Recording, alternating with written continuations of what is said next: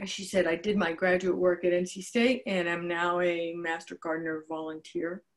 And it's true that I'm an entomologist. That said, I use as few pesticides as I can get away with. But I don't like being bugged by mosquitoes any more than anybody else. So why do they bite you? First of all, only females bite because they have to get a blood meal in order to mature their eggs.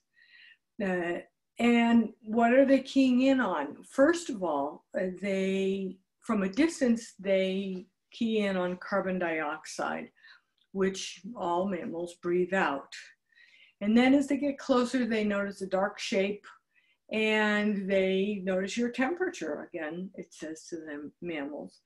And then some mosquitoes actually key in on lactic acid, which is interesting because it's probably a coevolution with human beings because other mammals don't drink milk after they are babies.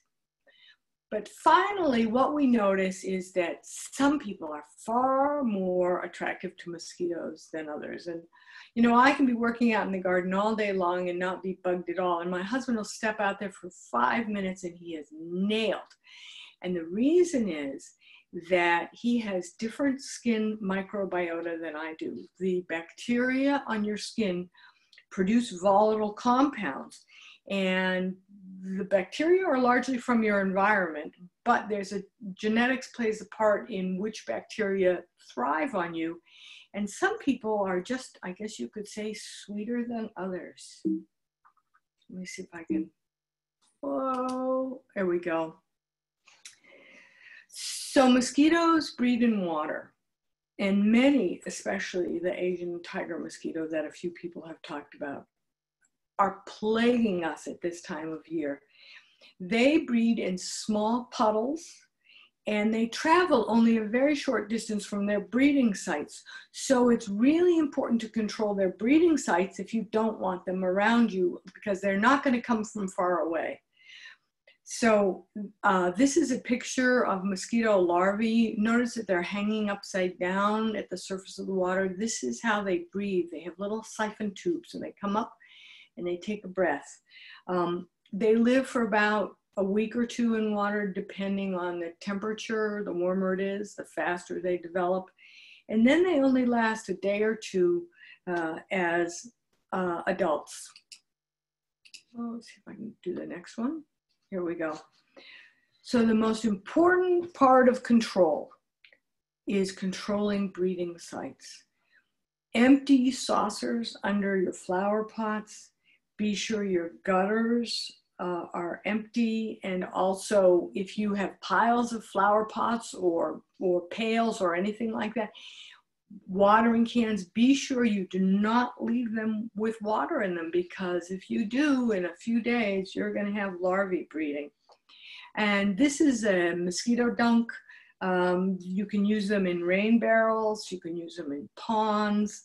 They are safe for the other organisms living in the pond.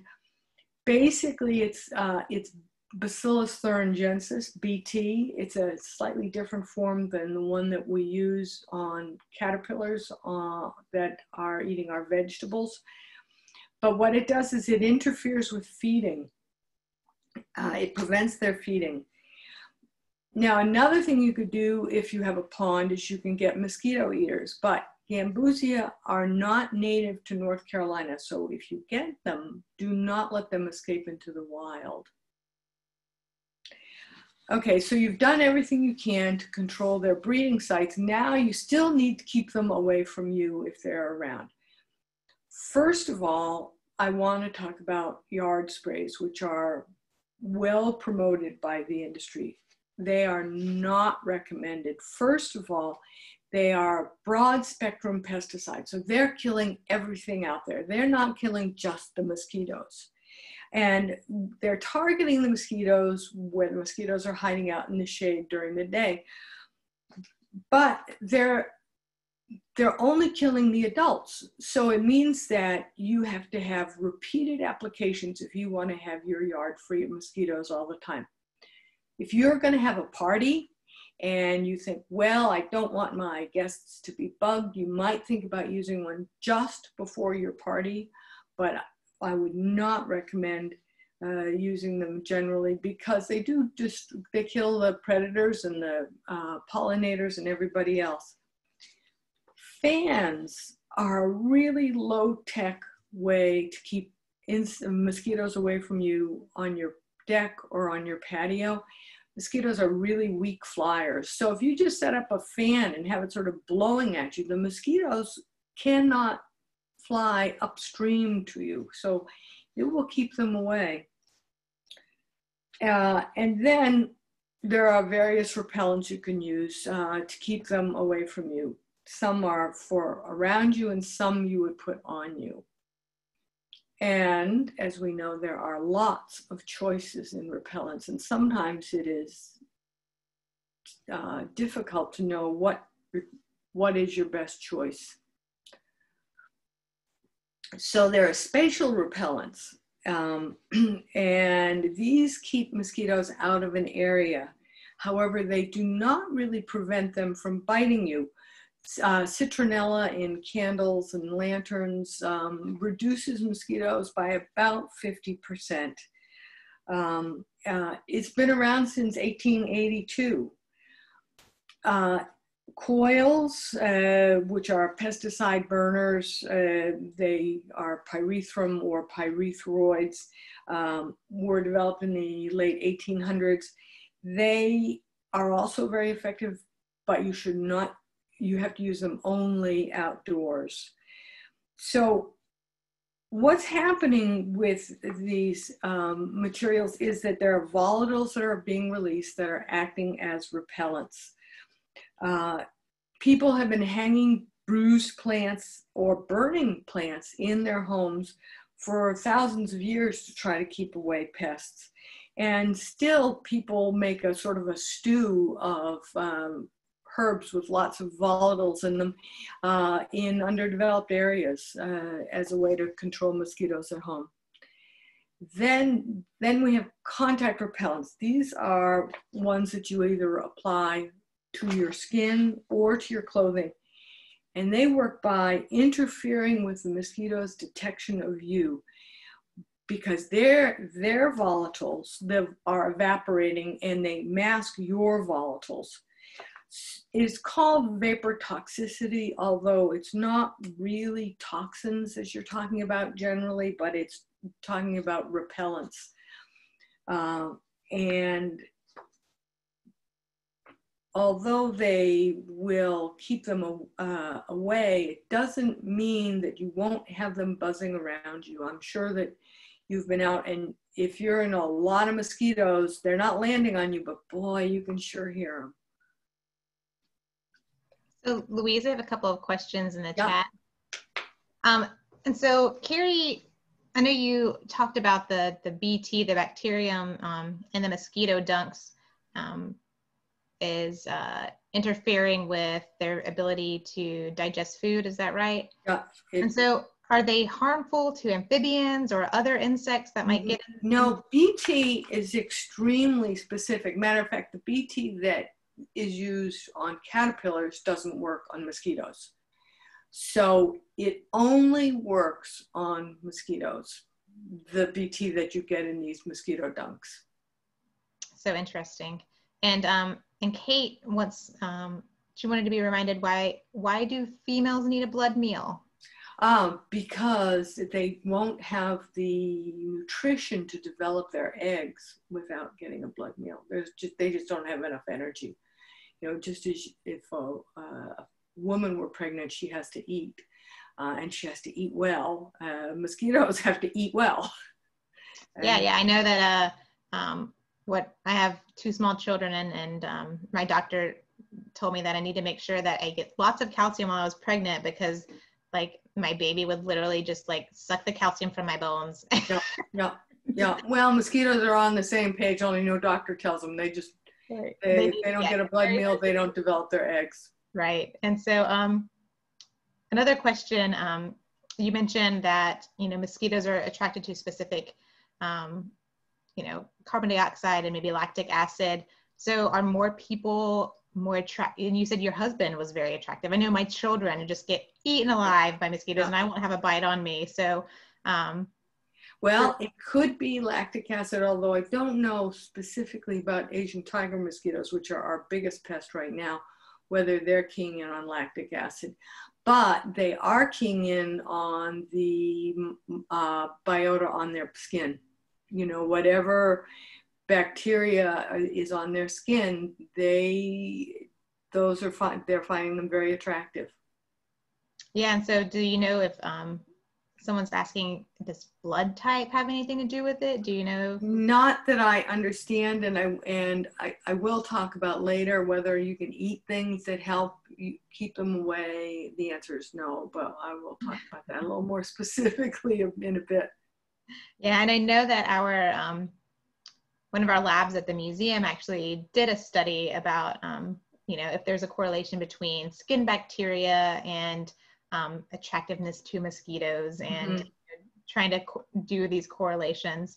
So it's interesting that you. And there are, the studies first came out in 2017, so it's pretty new information. I mean, we always knew some people were more attractive than others, but I didn't really understand why. Yeah, and then last question before we move on. So Jerry said he has never seen the larva in his bird bath. Is it because of the chlorine? Well, in his bird bath, he probably changes the water out frequently enough that they don't. Remember, it takes a week in really warm weather or 2 weeks in cooler weather for them to develop. So you won't even see them for the first 3 or 4 days, and then they'll be large enough to detect. And you'll see them, they sort of go squiggle, squiggle, squiggle across the top of the water. If you haven't seen them, lucky you. But I don't have them in my bird bath either. But my bird bath it has a constant drip in it, so the water is always changing. And of course, the birds do plenty to sort of disrupt it too. Yeah, that's a good point, because I was just thinking that, you know, I went outside this morning after the rain and was dumping out all of the areas. I had to empty my turtle tub. It's literally a tub in my yard, because it had hundreds and hundreds of mosquito larvae in it. But my bird bath, which sits kind of underneath the edge of the roof of my carport, and so the water splat, I think, just cleans it out every time it rains. And so yeah, I keep looking and waiting, like, are there larvae in here? And like, nope. And the water's nice and crystal clear. So I think, yeah, just the constant changing of that water out. And I know they don't necessarily like moving water, which is why you'll find them in puddles. And right. They want still water. Now, a lot of insects live in streams, but not mosquitoes. Mosquitoes require still water. So moving water and wind keep them away as larvae and adults. Right? Yeah, exactly. So moral of the story is move fast. All right, I'll let you move on. Okay. So of all the topical repellents, DEET is the one that is sort of considered the repellent against which all other repellents are compared. It was first developed in 1946 by the U.S. Army, became available to consumers in 1957. So this has been around for a long time. The CDC does recommend its use where mosquitoes carry disease. And I should mention that 10 to 30% works quite well for 7 to 14 hours, providing you're not sweating it off or you're not washing it off. But more is not necessarily better. There have been some tests showing that over 30% does not improve efficacy, and there have been some cases of neurotoxicity with repeated high doses, where low doses show no toxicity at all, and it is considered safe for children. It does not smell very good, and if you have used it, you may have also noticed that it can damage plastics and rubber and vinyl. But it is considered very safe, provided you use it correctly. Let's see if I can switch to the next slide here. Whoop, wrong direction. Oh, okay, here we go. So there are other topical repellents that are also not plant-based. Picaridin was developed in the 80s. It was used in Europe. It's been used in Europe for a long time. It didn't get to the US until 2005. But it does show some skin irritation with it. The same thing with IR 3535, which was developed in the 70s, again, available in Europe before it was available here, still not readily available here. Permethrin is a pyrethroid. Now, this one actually is a toxin and not a repellent, and so you should only be using it on clothing. So if you are in heavily mosquito infested areas, particularly if there are diseases, like you're in the tropics, it's a good idea to use it on clothing, but don't put it on yourself. And you shouldn't actually put any insecticide on yourself under your clothes, because under your clothes means it's staying up against you and it's not able to go out and to volatilize for the insects. So if you're wearing clothes that you think that they will bite through, like a light t-shirt, you can spray your t-shirt, but you shouldn't be putting it on your skin except where your skin is bare. Another chemical used is this 2-undecanone or bio-UD. It is very similar to a compound found in tomatoes and strawberries and cloves. But again, it can be a skin irritant. So we like the idea of botanically based insecticides because repellents, because first of all, they smell good, and we think of them as being safe because they're natural. But natural doesn't necessarily equate with safe. And you know, when I did some work with aphids, and I used nicotine, which is the most naturally occurring plant toxin around to kill insects. So just because it's natural doesn't mean that it's safe.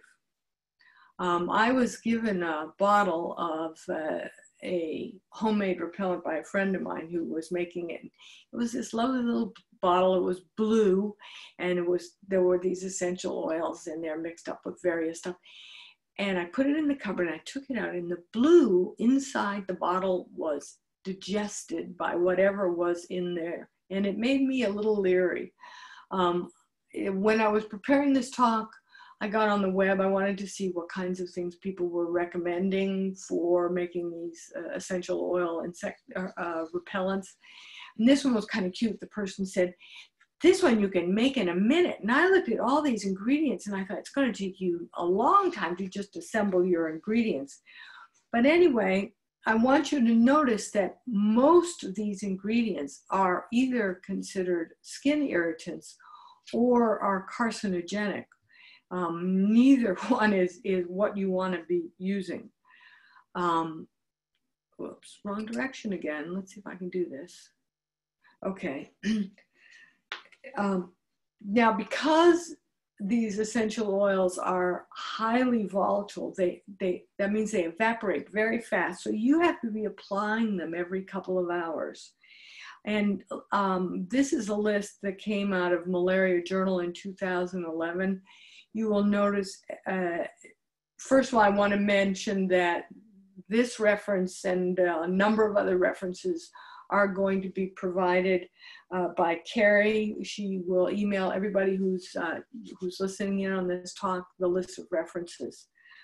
But I want you to notice the potential problems. Some of these that are being used as essential oils to repel insects are toxic or carcinogenic, allergenic, or skin irritant. So it's not without its risks, especially since you have to keep applying them.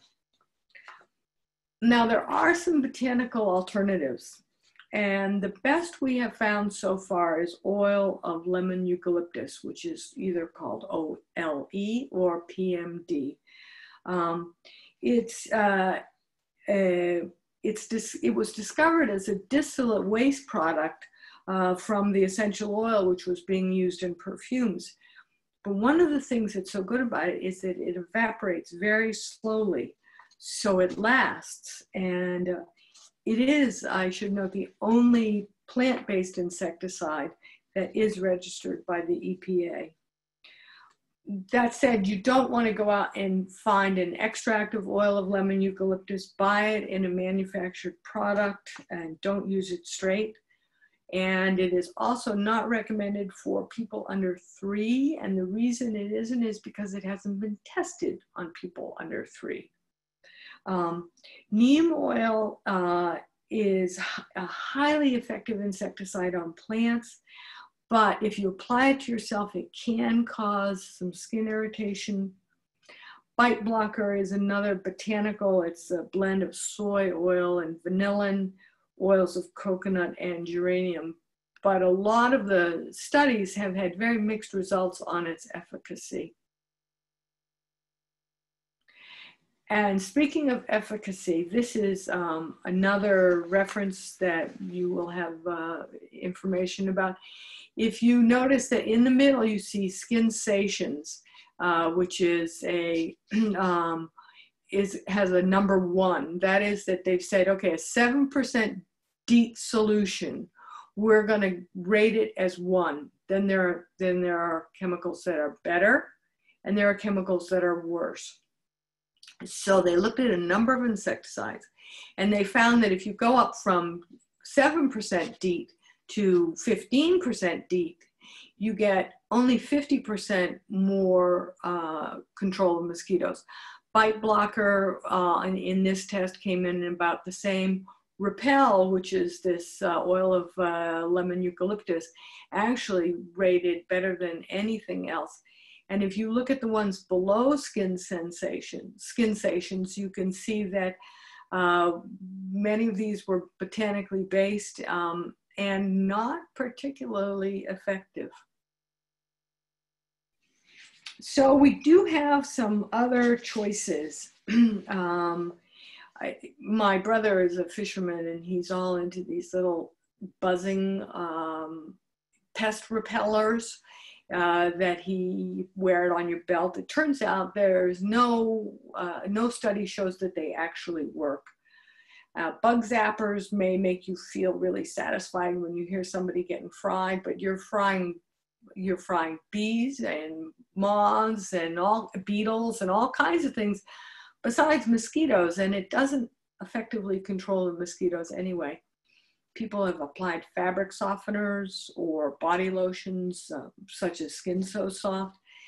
Now, body lotions might work for teeny tiny insects like no-see-ums because they have teeny tiny mouth parts, but mosquitoes have larger mouth parts, and so a lotion is probably not going to be effective against a mosquito. And then here's the thing about what you eat makes a difference. People have tried vitamin B1, garlic, and brewer's yeast, and garlic may keep your friends away, but it's not going to keep away the mosquitoes. Also, I have heard that people say you shouldn't eat bananas around mosquitoes because that's an attractant. Well, the smell on bananas is the smell that a honeybee leaves on you when she stings you. So that's telling her colony mates to come and get you too. So you don't want to eat a banana in front of a beehive. However, you can eat as many bananas as you want in front of mosquitoes. It ain't gonna matter. So, although plant-based botanicals are environmentally expensive because of the energy and materials required for distillation, they may well provide a living for small-scale farmers. We still have a lot of research to find good, long-lasting, safe botanical insecticides. There's biomining, I think they call it. I do want to mention, though, that no botanical oils need to be registered by the EPA. So this means buyer beware. There's nobody who's testing this and saying that it's safe. So also people talk about, well, can I use plants as repellents in the garden? And we do know about companion planting. Why it works is, again, there are volatiles that some plants produce that smell bad to some insects. Basil smells bad, although we don't mind the smell of it. Marigolds, I don't know of anybody who likes the smell of marigolds. Wormwood, tansy, santalina are all examples of plants that have been used in companion planting to keep insects away from plants that you are trying to grow. There are a number of insecticides that are available that are from plants. Pyrethrin is probably the best known. It is highly effective and non-toxic. Pyrethroids are synthetic pyrethrins. Somebody just manipulated the formula a bit and come up with something which has better longevity or something. They are also considered non-toxic. Neem oil works against insects, but again, you want to put it on plants and you don't want to be putting it on you. And the 2-undecanone that I mentioned as a possible insecticide also repels cats, dogs, and rabbits from your plants. And I do want to mention that another thing that I alluded to before is BT, Bacillus thuringiensis. This is a naturally occurring fungus, and the BT that is used against caterpillars is very effective and is considered organic. Of course, BT is also what are in genetically engineered plants to keep away caterpillars without having to use any insecticide and hit a lot of non-target organisms. So Louise, speaking of the last repellent that you talked about that will keep away some mammals, I'm curious to know if it will 2-undecanone? Yeah, eudecanone. Will it keep away deer as well? Not anything that I found. I don't know anything that keeps away deer. I mean, I put up an 8-foot fence. If they're hungry, they're hungry. Yeah. And like a lot of things, insects as well. Now I'm speaking of plant feeding insects. A lot of plants are considered less desirable. However, if an insect is hungry enough, it will eat almost anything. And the same thing with deer. They're not supposed to bother ferns, but if they're hungry enough, they'll eat your ferns. So yeah, I say that same thing about my husband with chocolate, that I can't even keep like baking nibs, because if he wants it, he wants it, and he's going to eat anything that has chocolate. Yeah. So we're talking about, talking about plants. Mary Ann was asking, what about the berries and leaves of American beautyberry? Do they have any kind of I did not find anything about them. I know that there are a lot of folk remedies. My husband thinks that not Hartsbustin, jewelweed, or jewelweed is also called touch me not. He says if you get poison ivy, you can smear it on you and it gets rid of your poison ivy itch. There's probably information somewhere out there about beautyberry, but I have not seen it. And I'm not saying it doesn't work. I just said I don't know that it does. Right. And Jerry wants to know do you know the source of 2-undecanone? It is a synthetic. They found a chemical in these plants and they said, geez, I wonder if that works. And they manufactured it. So it is like what is in strawberries, cloves, and tomatoes, but it is not the same chemical. Awesome. Can I answer that? Starday was asking about the No-No-See-Em brand, and I quickly looked it up. I don't know if you looked it up, but it looked like it was a blend of lemongrass oil, citronella oil, and something else. So I imagine that it would be much in line with what you were talking about of those essential oil blends. Yeah. And so I don't know if it's specifically, although there was a Consumer Reports that was produced this last July, and they listed a whole, and I don't have it with me right now, but they listed a number of insecticides and looked at them, and most of the botanicals did not test well. And of course, oil of citronella can be a skin irritant. So you have to take that into account. And some people are more sensitive than others too. You know, one person's skin irritant may not be somebody else's. And any insecticide repellent should not be put around your eyes, because that could really smart. And I use Repel oil of lemon eucalyptus, this one. And it smells great, but you don't want to put it in your eyes. You know, you don't want to have it on your hand and rub your eyes, because it will smart. So, I want to try to hit some key points. First of all, your number one strategy is to keep mosquitoes from breeding nearby.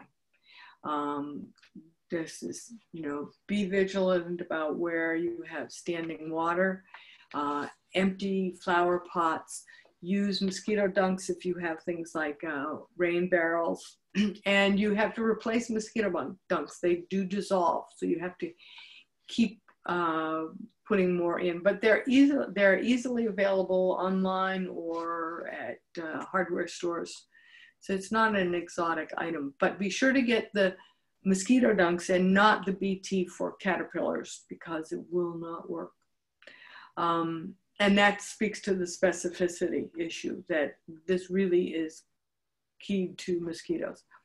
So low-grade control, use a fan. I mean, they work. You can also burn these little coils. I don't frankly like them because I don't like the smell of them. Don't do them indoors. Citronella candles or citronella torches can also work.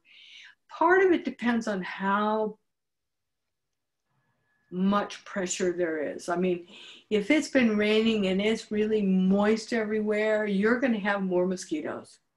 So, you know, if you don't have a lot of mosquitoes, some things will be more effective because there aren't that many to shoo away.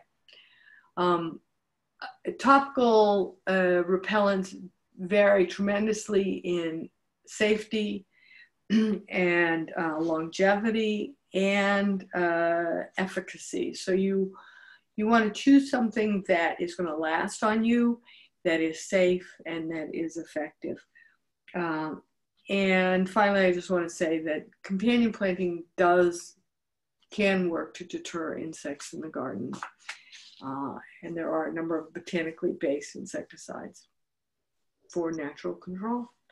And that's it. Now, this is the first page of my references, which at the bottom you see the Consumer Reports July 2020. And then there's a second page of references.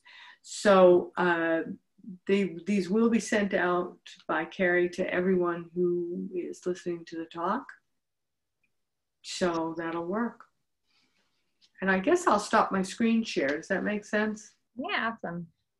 Okay. And thank you so much. If anybody have any other questions? I know that I have Thermacell. I don't know, maybe somebody mentioned off lantern. And so I know that Thermacell, I just did a quick Google search on what it actually is. It says it's an allothrin, which is synthetic version of naturally occurring repellent found in chrysanthemum flowers, which is also where pyrethrin comes from. Yeah, so one of those P words that all sound so similar.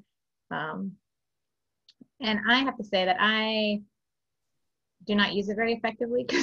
Somebody said they missed strategy 1. I'm going to see if I can go back. Yeah, strategy 1. Hold on a second. Let me get back to strategy 1. Right here. And I have to do a screen share, I think, don't I? Yes. Okay, hold on a second. I'm not as slick on this as I could be. Start screen sharing. Okay, right here.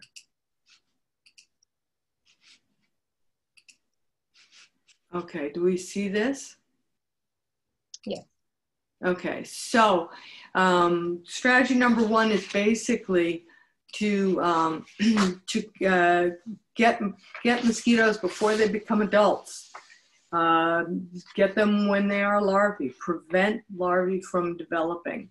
So you can do it by reducing the places where larvae develop, such as in gutters. Gutters are actually a big one for a lot of people don't think about it, but you know, you get your gutters partly plugged. Whoops, I just and you get water standing up there, and it doesn't take much. It does not take much water for a lot of these mosquitoes to develop. And of course, pails, buckets, etc., like that will be great spots. And use mosquito dunks where you do want to have standing water, like in your rain barrels or in your pond. If you don't have mosquito eaters, which you don't want to release into the general environment. So I can imagine that strategy one, you know, I agree that it could be like probably the most effective strategy to keep them down in your yard. But, you know, as we live in a society where we're, especially in Raleigh, there's lots of neighbors close by, right? And so if my neighbor has, you know, a giant puddle in their yard and, you know, breeds thousands and thousands of mosquitoes, how far are the adults traveling to find? Well, Asian tiger mosquitoes only travel between 5 and 10 meters, which is not much. That's like, you know, a giant step, 10 giant steps. That's it. Wow. So if your neighbor's puddle is 10 giant steps away from you, you don't have a problem. Now, the mosquitoes that we see earlier in the year can travel farther.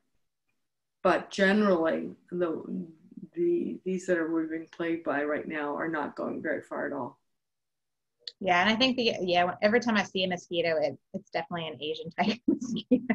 Yeah, and everybody has probably knows how to distinguish them. They have these sort of black and white bands. You see the stripes on them. Mm-hmm. It's a pretty good sized mosquito too. Yeah. Easier to smack them out of the air. Yeah.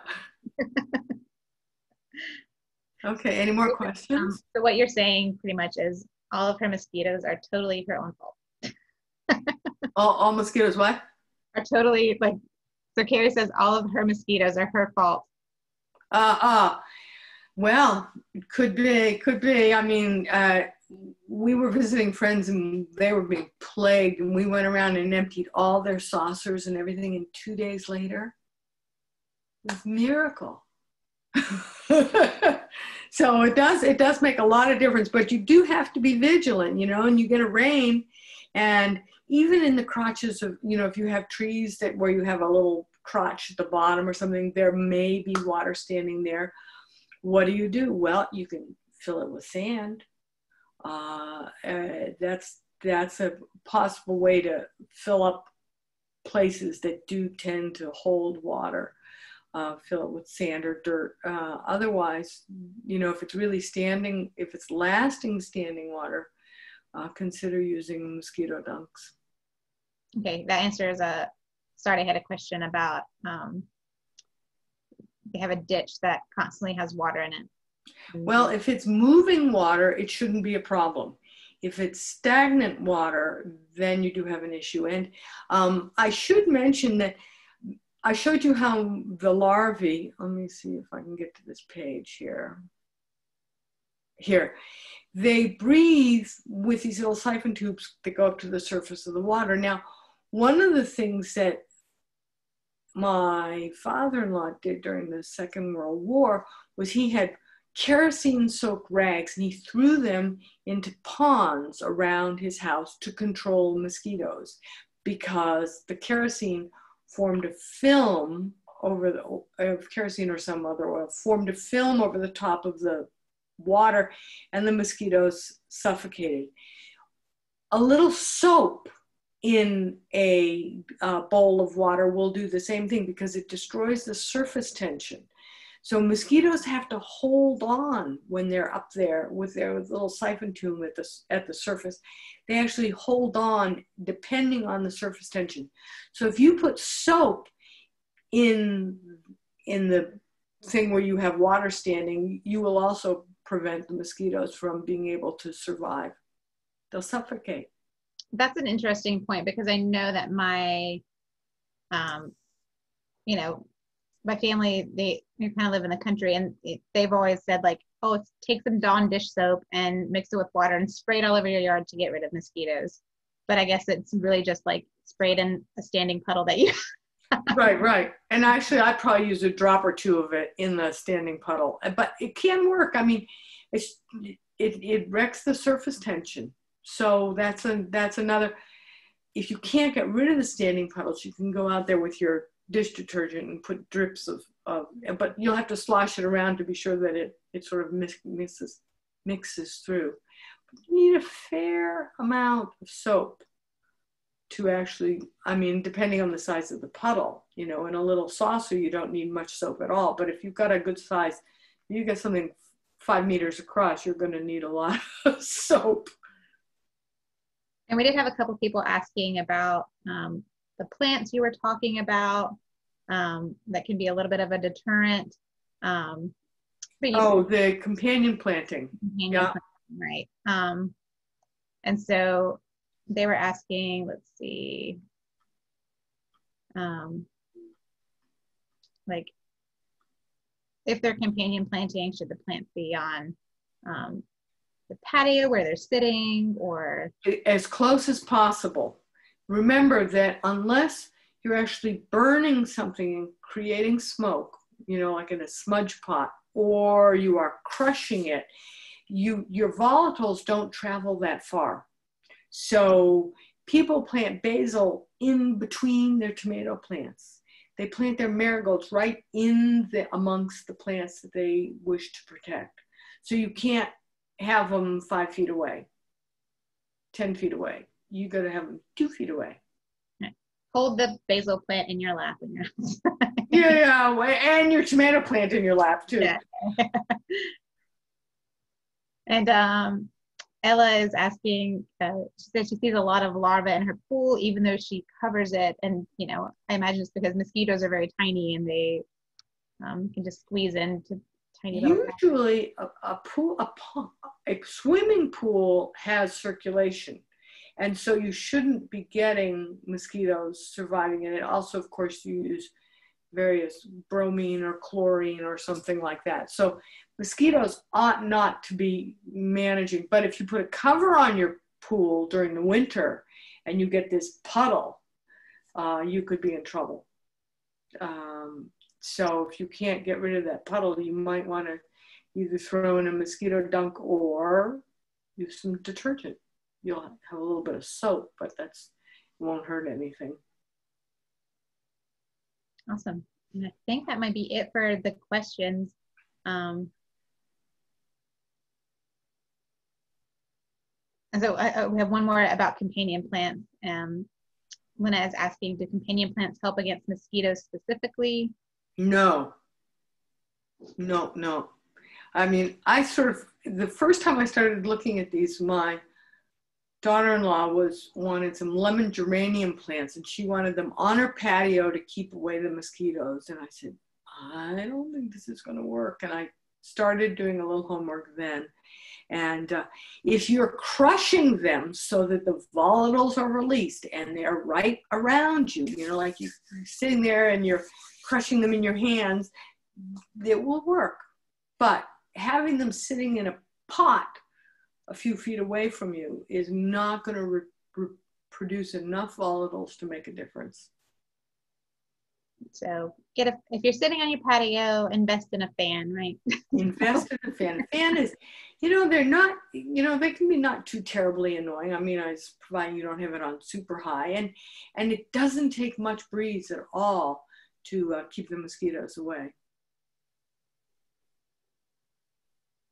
All right. Well, with that, I think we're gonna shut it down. Louise, thank you so much for giving this presentation today. I know that when I reached out to you and asked you if you had something like this, I think you did not. So you did lots of research for us, and it was fantastic. Like I said, I learned a ton. I know that I have been kind of making some of the mistakes that you pointed out about things that are not effective, and so I'm excited to move forward in my life with like the best knowledge I can. Yeah. Well, but it is also a stay tuned, because people are doing more research into botanicals all the time. Right. But I would say, with that caveat, look for something that the EPA decides to look at and approve, because if the EPA has not looked at it, you don't know about whether it's safe. Right, and safe for us and safe for other organisms in our environment that we don't want to harm or repel. Right. So very. I mean, that said, yard sprays are considered okay because they're using chemicals that are considered safe. But do you really want to be killing all your pollinators and your predators? I don't. I don't either. And yeah, every time a neighbor puts up like, we're spraying our yard, there's always some other neighbor like, you're killing my bees. and like you said, mosquitoes fly and they come back, and it's not taking care of possibly the source, which is the larva. So right. So definitely something to keep in mind. And yeah, check out the resources that we're going to send you guys. All of you we'll email it to you. It'll be from Carrie. So keep an eye on those resources and learn as much as you can before you make some of these decisions about repellents. So okay. And of course this is just the first day of Bug Fest, and we want to see you for as many of these presentations that you were able to come to. Go to bugfest.org, check them out. We actually somehow are still updating that website, so there might be new things popping up throughout the week. So just keep an eye on it. And with that, I'm going to share this with you. Of course, Louise mentioned at the very beginning, we do have Bug Fest shirts. Look at all the amazing colors you can choose from when you pre-order your Bug Fest shirt, or you can get a free one by joining or renewing your membership to the North Carolina Museum of Natural Sciences. And if you enjoyed this talk, if you are enjoying Bug Fest, we would love your support via donations, and you can just donate by going to naturalsciences.org/donate.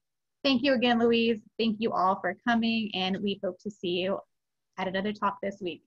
Okay, bye-bye.